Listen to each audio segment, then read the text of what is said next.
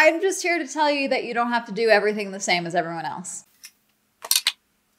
That's it. That's my intro. Hi, I'm Amanda and you're watching Swell Entertainment, and this is really just kind of a small little video. I just wanted to talk about this topic because I recently hit 300,000 subscribers here on YouTube.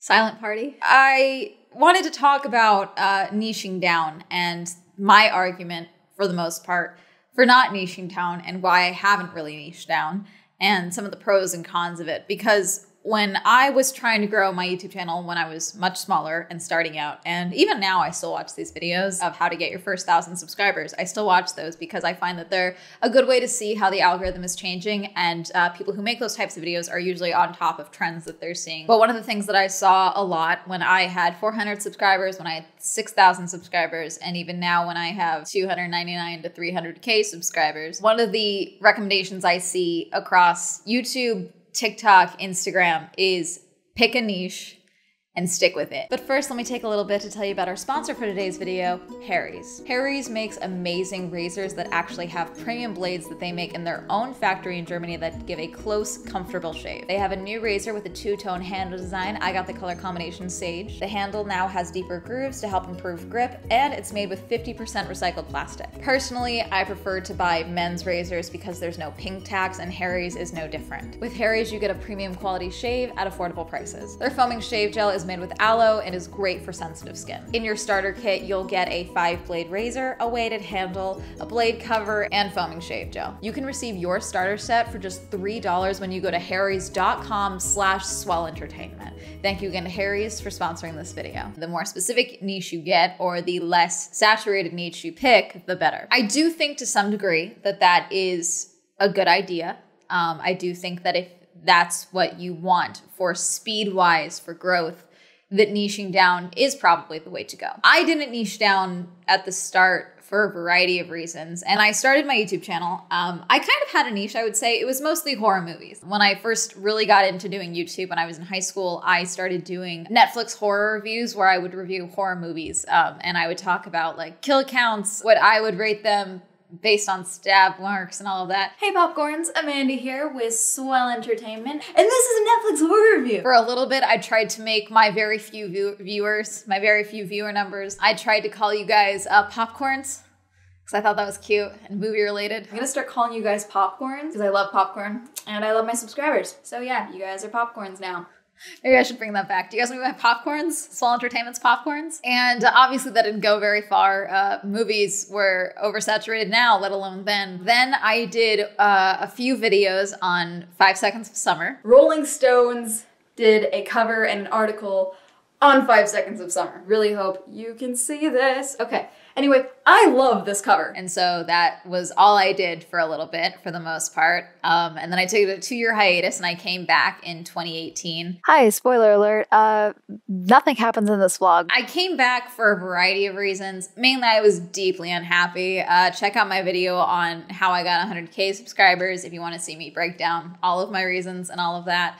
But when I came back, I decided there was a variety of things that I wanted to do, and one of those things included the I Tried It So You Don't Have To series. And the premise of that was me doing full-length reviews for sponsored products that I felt like were just kind of egregiously not being used by the creators that were promoting them. You can say that you use sugar bear hair to get healthy hair all you want. I just don't think it's helping you get the perfect blowout. It's day 21. I'm getting ready for work, so I have no makeup on right now. On camera, it doesn't look that bad. In person, it looks quite bad. Same with flat tummy tea and the like. One of those things that I decided to go to was TanaCon. And when I went to TanaCon, I really was not expecting it to be a complete shit show until the night before. Very quickly, I moved away from just doing product reviews and still sprinkling in movie reviews here and there, but I also did, I started doing event reviews and things like that, and trying to do experience reviews. There's a few vlogs in there that just didn't work out. Happy 4th of July. Okay, it's like Captain America's birthday, but okay. I really was just kind of throwing a bunch of things at my channel and seeing what stuck, and that's why I didn't pick a niche right away. If I do have any niche whatsoever or any clear through line throughout my content, it's me. It's me sitting here talking to you through a camera.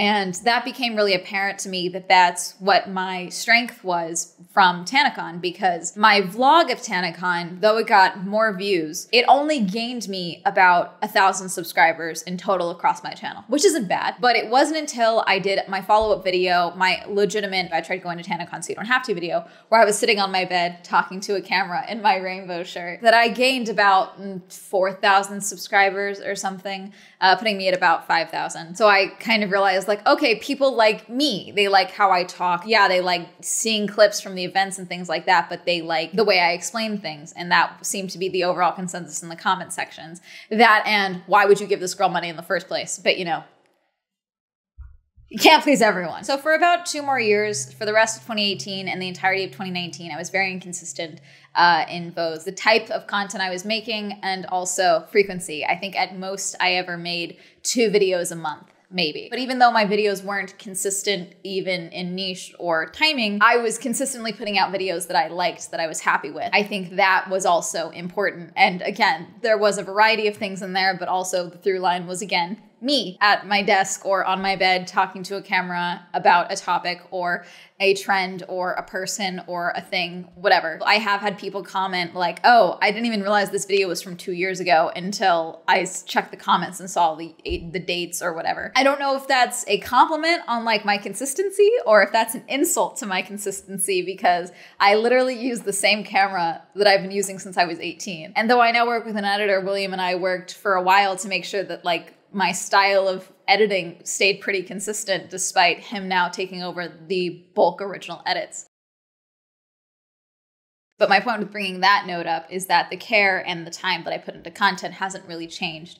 Even before I was making money from YouTube. 2018, 2019, I was lucky to get a payout once every 3 or 4 months. Yeah, I started getting views around TanaCon, but I wasn't talking about TanaCon for everything. Some people liked me and I got an audience from that, but for the most part, they were clicking because of the event, not because of me.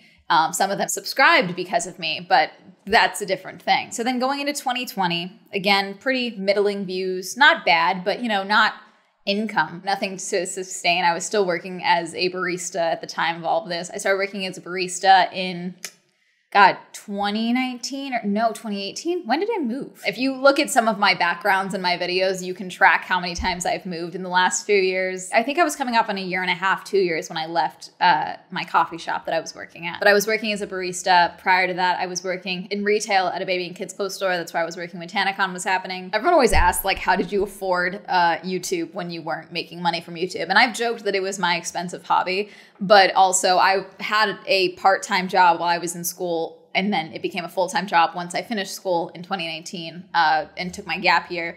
That ended up becoming a full-on school hiatus that I am still in. I was very lucky in that my dad and I had a deal that as long as I had a job and got a degree, I could live at home rent-free.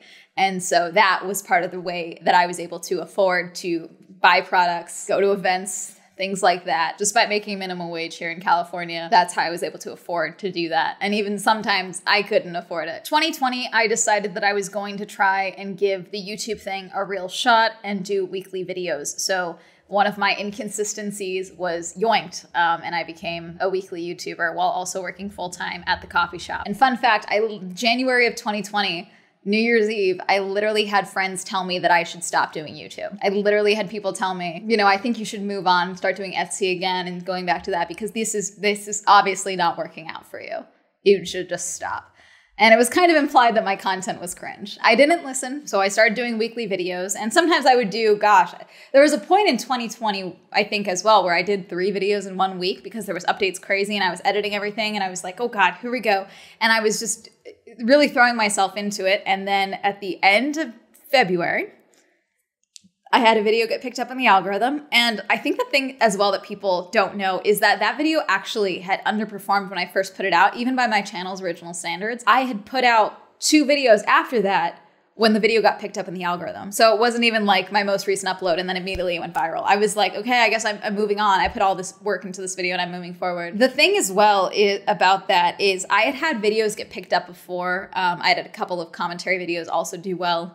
and they just never lasted. So I truly thought that this was going to be one of those times when the video got picked up and started getting views. At the time, I was in UFO Con in San Francisco alone, and I called my dad hyperventilating because I think the video in the span of like 5 hours got to like 300,000 views. It was doing crazy numbers really quickly. And suddenly I went from 6,000 subscribers to 10,000 to 30,000 in the span of about a day or two. My point here with bringing all that up is that at that time, whether I was posting consistently or not, I had a body of content that, though it was not all event reviews and not all experience reviews, it was content that I was a part of and content that I was proud of. When that video got picked up and other videos started getting picked up as well, even though they weren't the same topic or the same genre of content, the same event review essentially, they were getting views and people were liking them and liking me.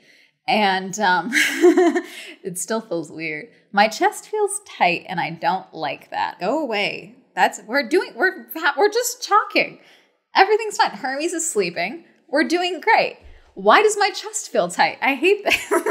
This is weird. I got past this. But I realized when that video was getting views and I was getting subscribers and all these comments, I started getting comments that were like, your next video has better be insane. Your next video has to be amazing because you have all these eyes on you. It's quite literally what people were telling me. One, that's not a fun feeling at all. I've mentioned this before, but like wanting to have that viral moment, wanting to be a creator, wanting to have eyes on you, and then actually having that are two very different things. And I adapted over time, but fuck, did I want to walk into traffic for a little bit there. I was like, this is a lot. I don't like it, you know? And I've gotten better at accepting it and all of that. Still, I jump 6 feet when people recognize me in public, but still. Expectations rarely live up to reality. And it's just the fact of life with everything, but also with, you know, internet views, you know? Stardom sounds weird. That doesn't feel like it applies. At this time, it was like a week before the end of February, basically. So with those comments that I was getting about the next video being big, I figured, okay, I'm currently at a UFO convention. I know this video is not going to be ready till another week from now, and I have 2 other videos ready to go. I'm going to stick with the videos that I'm making. And I'm not going to try and crank out an event video to capitalize on the video that's also essentially an event review. I recorded a video about the ray drops, I believe they were called. Filming in a hotel room is honestly really annoying. I don't know how porn producers do this all the time. And they were like an appetite suppressant for metabolism boosting that TikTok was promoting, that I was like, this is dangerous, please don't take this. I put a video out about that, cranked that out. There was a couple of little things like that. And then sure enough, I get back and I was back for, I think, 3 days from San Francisco when San Francisco announced they were declaring a state of emergency because of COVID. And shortly after, lockdown happened. So if I had decided to do event reviews as my niche because of that video going viral, obviously nothing would have worked out because everything was immediately canceled. I had my UFO convention video, which I did end up putting out. Here it is. At first I was tempted to say that this was the VidCon of ufology, but then I found out there was another event called Contact in the Desert, and that's like UFOCon times 20.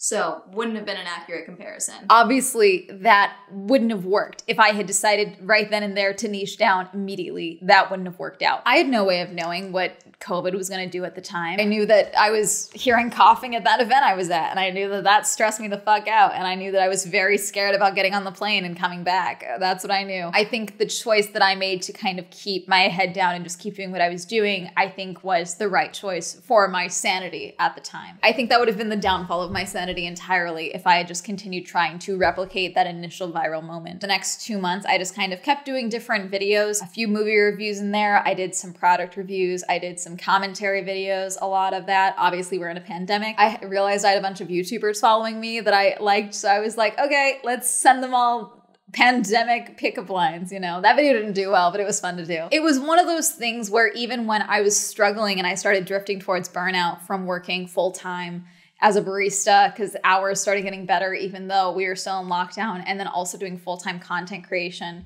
And I was drifting towards burnout because I just was not sleeping and I wasn't eating well. My appetite was all messed up. And also, people were really mean during the pandemic in Orange County. Y'all were awful. If anyone who was in that coffee shop at that time, any customers see this, you guys were dicks.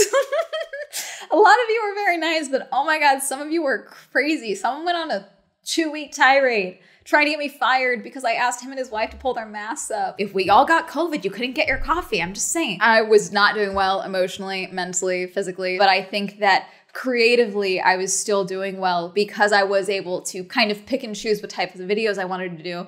And I wasn't just doing product reviews, or I wasn't just doing commentary, or I wasn't just doing the event reviews that I wouldn't have been able to do because no events were happening. You know, some events started happening online, but still, I really think that not niching down really helped me creatively in a really difficult time for a lot of people. And even when I did end up leaving my job in August of 2020, terrified of not making enough money and not being able to pay my bills and all this stuff, I knew that as long as this lasted, I had to jump at it now. And I knew that I liked talking about different things and doing different things and all of that. And obviously that's carried on since. Could I have niched down at the start? Yes. Not for event reviews, but there were other videos that were doing well that I definitely could have picked one and niched down. And I do think that I would have grown more consistently. Though I've had growth, I haven't like dropped off followers or anything like that. I definitely probably could have grown sooner and faster if I had picked a niche like product reviews or just doing commentary or just doing media reviews. And I probably could have grown faster, but I also don't think I would have been happy with that growth, or I wouldn't be happy with the job that I now have, which is high. I do think as well that, you know, even when I'm struggling to come up with video ideas, because I do videos once a week at least, and then I try to do 2 a week. If I was stuck doing one thing, I don't think I would be able to do weekly videos anymore. Because I think over time, I would start getting burnt out trying to fit into whatever mold I had decided that's what I needed to do to grow. Yes, the growth has not been like astronomical if I just niche down. I think that the growth has kind of meant more, if that makes sense. Because I do think that because of the way that I've been able to do videos and talk about a variety of different topics without niching down, that I have been able to gain an audience that mostly likes me. I could be wrong. Tell me if I'm wrong. The statistic that I've heard that I've mentioned a couple of times on this channel, and I have no idea if this is still the case, TikTok's probably changed it because I do think TikTok's changed things across all social media platforms.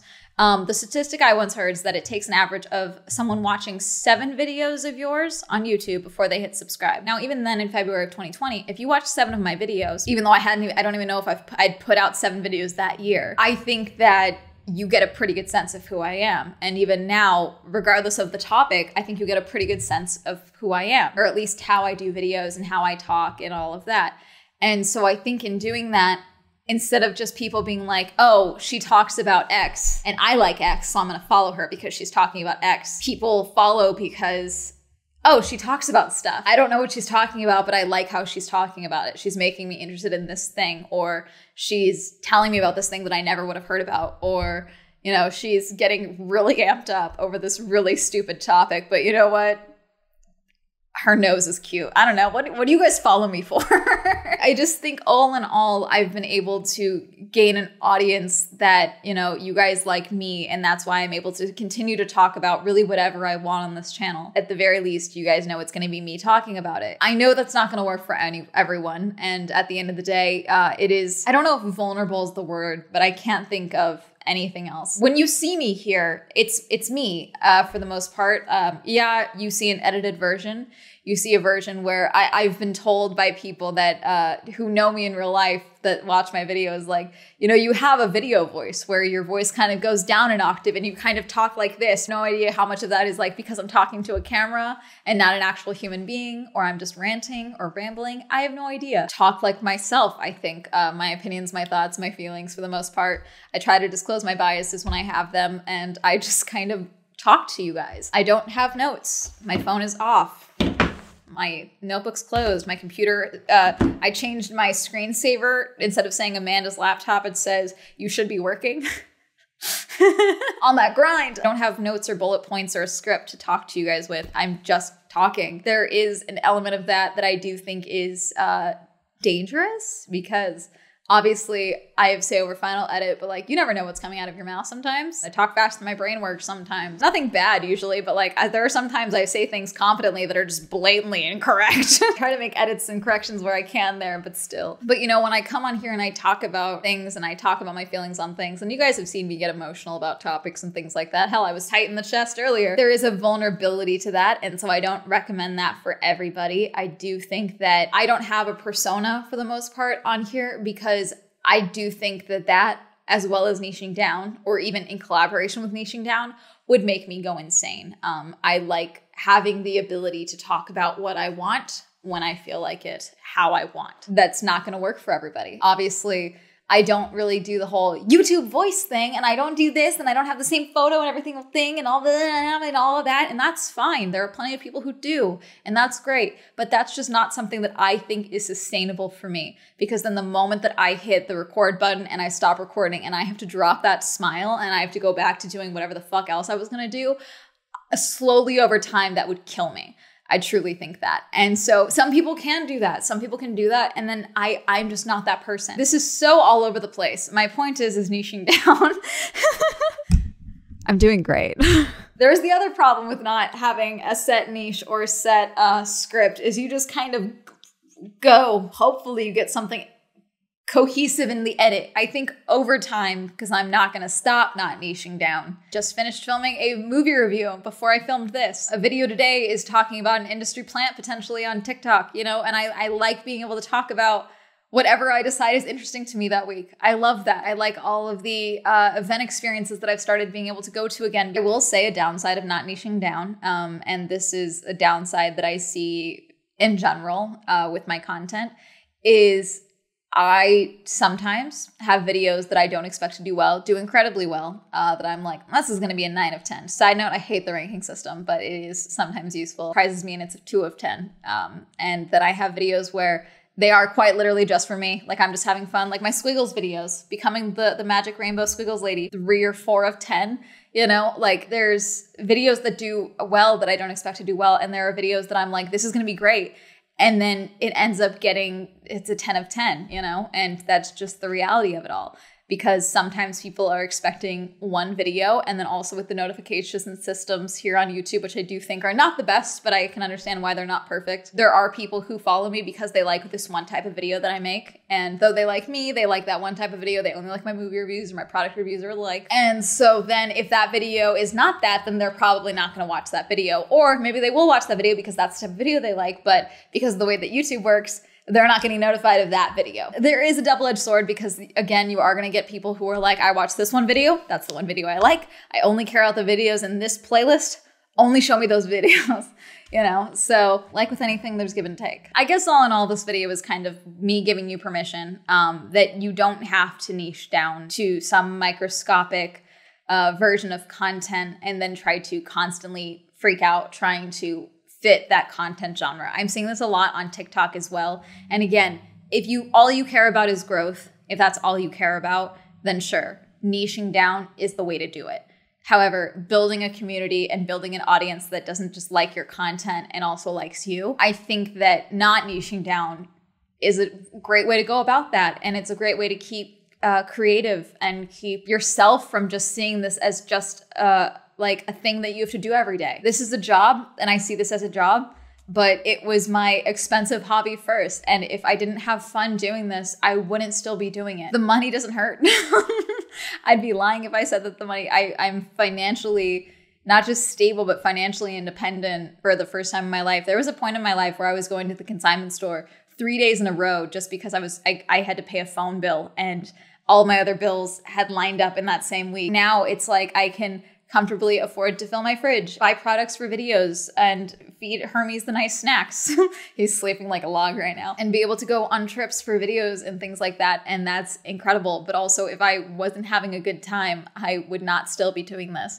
There's much less stressful jobs. It would probably be less fun, but you know, they'd have more consistent income and all of that. And that's so not what I'm talking about here, but still, I just wanted to make a little note. And again, this is a weird video, but you know, thank you for 300K. And wow, this is so, This is a very weird, inconsistent video. Like I said, it was meant to be short. Still, I went on some tangents. The thing about YouTube and TikTok and everything in general is that you kind of see what everyone else is working with as far as brand deals and audiences and meet and greets and merch and opportunities and events and collaborations and all of that. And you see that as like the point you need to get to. A lot of people, I think, forget or just kind of think that, you know, the fact that this is your brand, your job, your content is kind of secondary, and they're just trying to get to that point.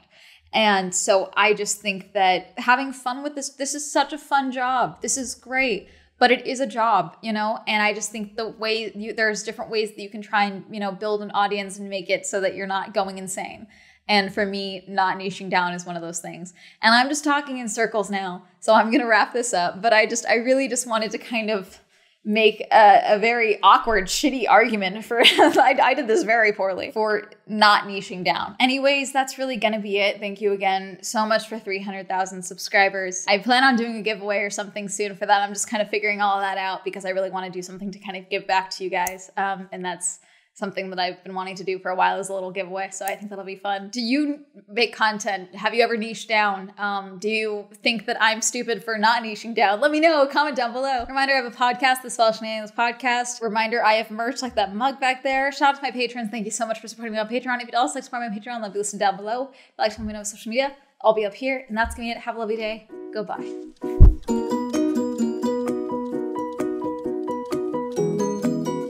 All in all, though, this is a pretty cool job. Thank you, Alan, Cameron, Christopher, Chris, Crash PC, China, David, Dirty One, Don, Elliot, Evan, Era, Ayal, Hopeless, Incognito, Ray, James, Joe, John M, Jordan, Joseph, Kenny, Kim, Kristen, Lamb, Lex, Lisa, Luis, Matt O, Matthew S, Meme Lord, Michael J, Micah, Nathan, Nathaniel, Pat Penn, Richard, Rob, Red, Robert Ross, Sam, Serena, Skylar, Simon, Tasha, Timothy, Tom, Cutie, Randy, Wendy, Williams, Endries, Wink.